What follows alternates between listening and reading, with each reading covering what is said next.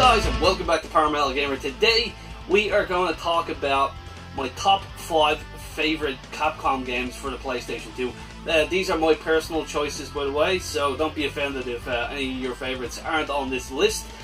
Don't lose your shit. But anyways, yeah, let's jump straight in here and have a look at what goodness Capcom gave us for the PlayStation 2. Now, on the top of the list, number 5 is an awesome game called Resident Evil Code Veronica X. Now, Resident Evil Code Veronica was originally a Sega Dreamcast game. It was released in 2000 and later ported to the newly Sony PlayStation 2 in 2001. While not being a number title in the series, the developers called it a true sequel to Resident Evil 2, and it was in development around the same time as Resident Evil 3 Nemesis. The game was also the first game in the Resident Evil series to move from the traditional pre-rendered backgrounds to full 3D environments. The story takes place 3 months after Resident Evil 3, and it lets you play as one of Resident Evil 2's protagonists, Claire Redfield. The beginning of the game sees Claire captured by the evil Umbrella Corporation, and she's brought to a mysterious Rockford Island where she's imprisoned. Upon waking up in the prison cell, Claire finds out that there's another T-virus outbreak on the island, just like the Raccoon City incident. Again, like Resident Evil 2, Claire desperately fights for survival while searching for her missing brother Chris. She meets some awesome new playable characters along the way, and she fights horrible new enemies. To this day, I fucking hate those Bandersnatches, and this is probably the hardest game in the series, so it's definitely not for everyone. Plan ahead, reserve ammo, and try not to shit yourself at the horrors that await on Rockford Island. I love this game. An absolutely awesome game. Must play if you're owner of a PlayStation 2. It's hard as shit, but yeah, check it out, it's really good. Now, number 4 on this list is a game called Haunting Ground.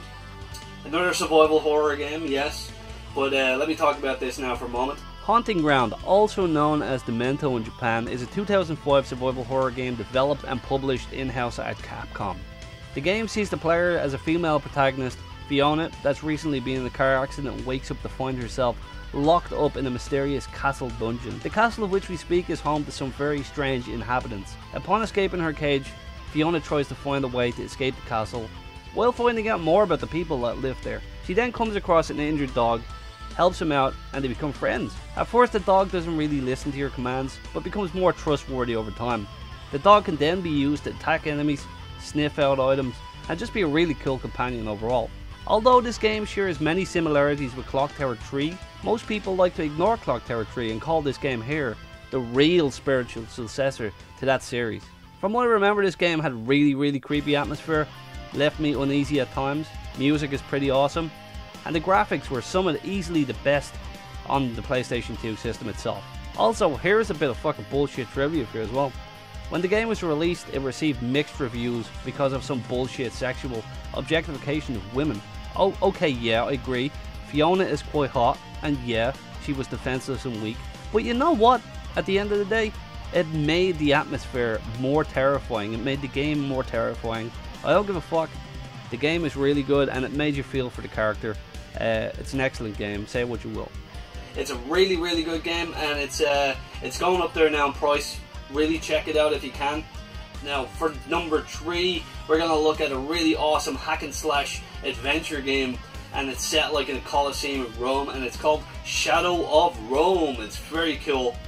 The beautifully violent and highly entertaining Shadow of Rome, released in 2005 and targeted towards us, the Western audience. Capcom gave us this beautifully bloodstained hack and slash stealth gem. The plot of the game is set around the assassination of Julius Caesar, where you play as 2 protagonists. A centurion called Agrippa, whose outfit was accused of the assassination of Caesar, and he must face the gladiatorial trials in an attempt to save his father from being executed. The other playable character is Agrippa's friend, Octavianus, who's also Caesar's nephew.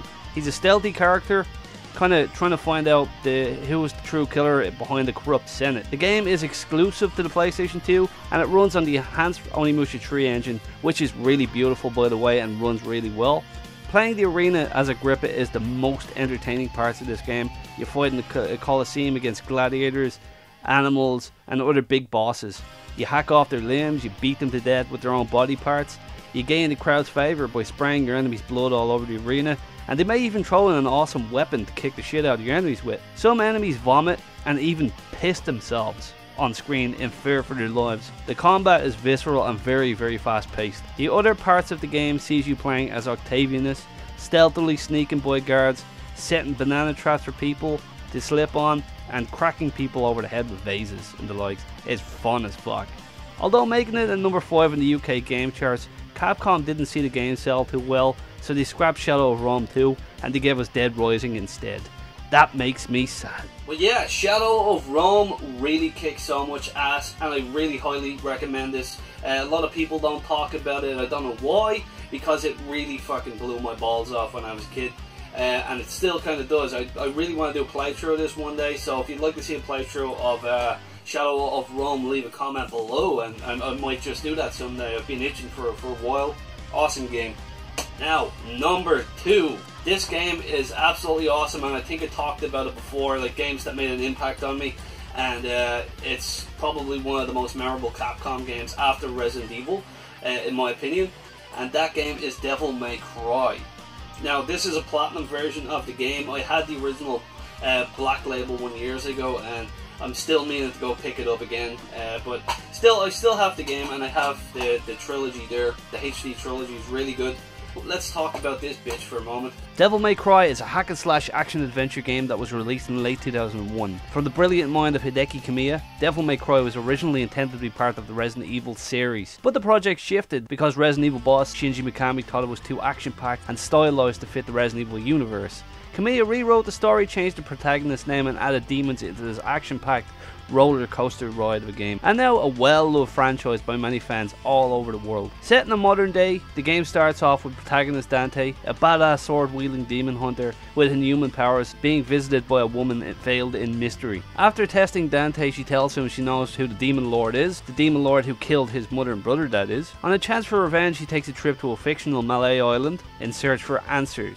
As for gameplay, it's balls to the wall action. An acrobatic protagonist with incredible swordplay mixed with guns and other weapons that you can attain later on in the game. You can juggle enemies into the air with a sword, shoot them while keeping them airborne, and you can lead a barrage of combos. You can also gain more orbs by upgrading depending on how well you master the combat.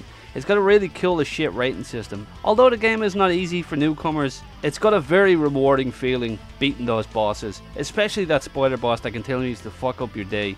This game also has puzzles and secret stages to complete. There's a lot of gameplay here for you guys to play. The graphics were pretty beautiful for its time, and the gameplay still is solid to this day. I love revisiting from time to time, especially the HD remaster on the Xbox 360. It's just so excellent. I can't stress how awesome Devil May Cry is. I really highly suggest it if you've never played any of the series before. Start with the first one, second one was okay, third one was excellent, fourth one was good.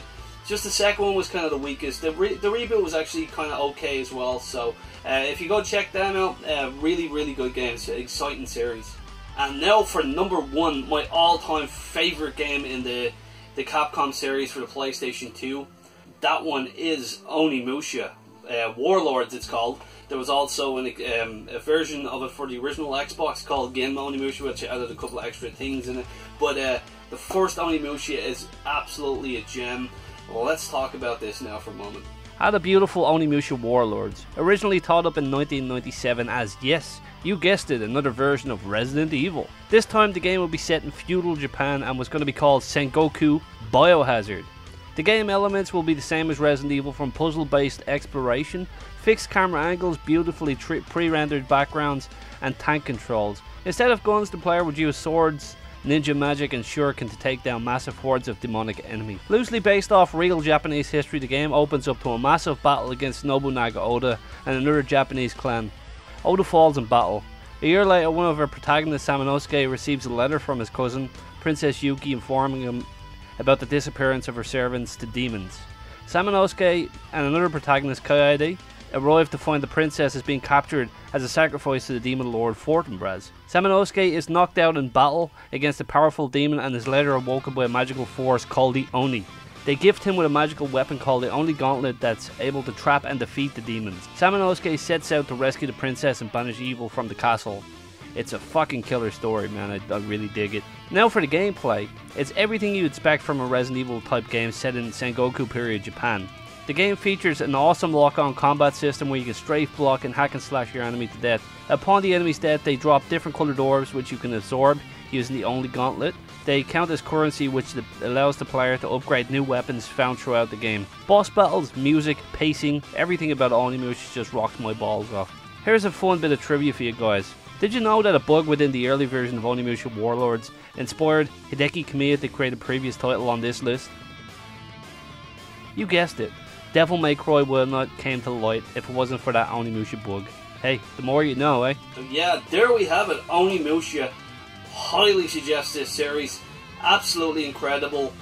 Oh man, I love it so much. It's such a great game. The whole series is really good. Fourth being the weakest because it doesn't feel like an Onimusha game, but it's still pretty damn enjoyable.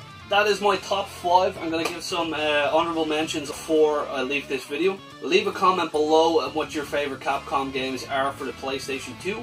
And I'm looking forward to reading it. As always guys, I'll catch you next time on Power Metal Gamer. Love you. Keep the power.